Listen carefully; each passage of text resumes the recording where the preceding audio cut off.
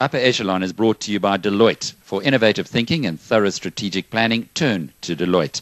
Bernard Swanepoel, entrepreneur in the mining sector, joins us now. I say that, Bernard, because looking at your background and your academic qualifications, you might easily have also gone into the financial field, a miner who understands the language of business. Did you ever think of becoming an accountant rather than a miner?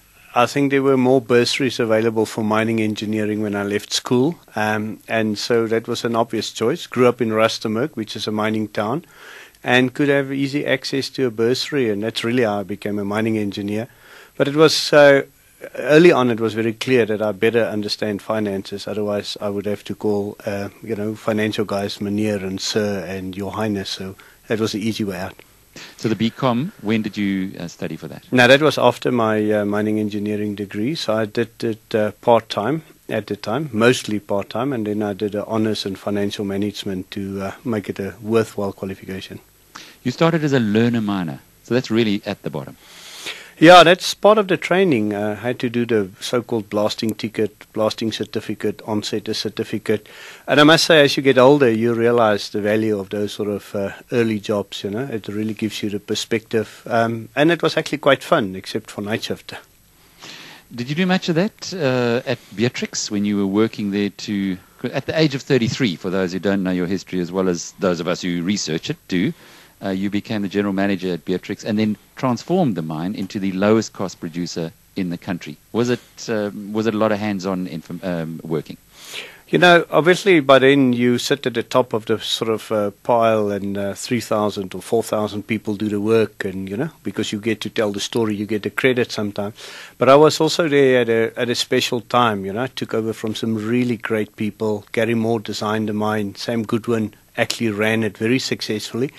And when I got there, Neil Frinneman and Ferdy Dippenaar and guys like that were all youngsters, you know, wanting to make our names. And so it was just a very special time, a set of coincidences that brought us all together there. But it was a very good time for me. What did you do different? You know, I early on thought that an industry that is like 100 years old has got some sort of design inefficiencies in it, the way we think about our industry. Now, obviously, our industry in South Africa is a very labor-intensive industry, and so a lot of our labor practices are extremely outdated, the way we approach our people, the way we treat our people. You know, the sort of one man, one day, one job sort of approach, you know, the approach of check your brain in at the gate and then, you know, just bring your hands. And those were the early days of the unions becoming extremely active. And, I mean, they co-partnered with us to change a few things, reduce the cost of production, and in the end, you can't control the revenue or the price, you can only control the cost, and that's always been what we've been focusing on.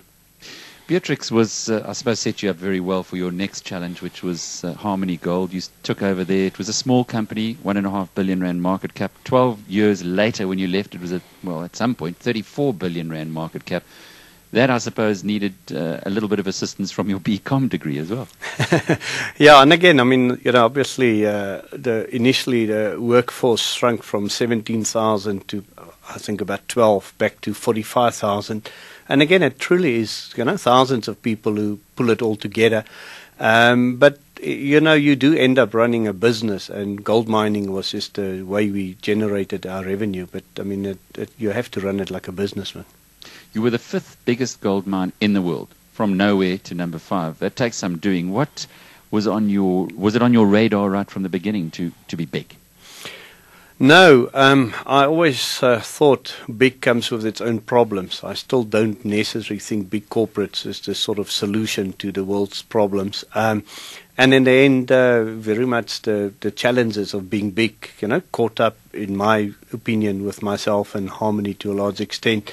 But, you know, we were prepared to take assets that no longer fitted into the hands of the previous owners and sweat them, you know, run them differently. And it was just a buyer's market. I mean, you know, all the other mining companies were consolidating, selling their South African assets. And there were times when we would really be the only buyers. So it was just a time where things came together, the rand weakened, and therefore, you know, made us profitable, sometimes despite ourselves. And we could just do lovely deals, I thought, at the time. You mentioned just a moment ago that being big brought issues for yourself. When you left Harmony, it was under, well, initially at least, a little bit of a cloud. You weren't allowed to talk about it. I remember we spoke later, some weeks later, when you were finally allowed to talk, and you said that it displeased you that you weren't able to be more transparent at that point in time. But perhaps you could elaborate a little on what were those issues for yourself of running a big company? Well, I would like to think I am sort of an entrepreneur. I would like to think I like to start things and initiate things. And quite frankly, as the company gets bigger, you end up, just running meetings, running people, spending time in shareholders' discussions. I mean, all the stuff that consumes the very busy people in very big organizations. And I also overstayed my welcome in the sense that I was there, I think, for some 12 years. So my specific and unique contribution, if there was such a thing, was clearly no longer so unique. The company grew, and I'm very proud of what was done there, and we set up great systems. But at the same time, on my watch, we, not me, but I mean the company I ran, misimplemented a changeover in a computer system, and it resulted in us bringing out results which, as soon as we brought it out, we had to say, oops, these results are not, accurate. And quite honestly, the reason we get the big bucks at the top is because we should take accountability. And for me, it was, on the one hand, time to move on, and on the other hand, I had to accept some level of accountability for mistakes like that. Although I didn't make them, it happened on my watch. Interesting point you made there about your entrepreneurial instincts. Did that drive the attempted takeover of Goldfields? Yeah, I think even today I look back and I think if you look at the mining industry, I think that would have been a significant step forward, that consolidation step. I still think we sit with, South African operations in more and more international companies that no longer really makes that sort of much sense.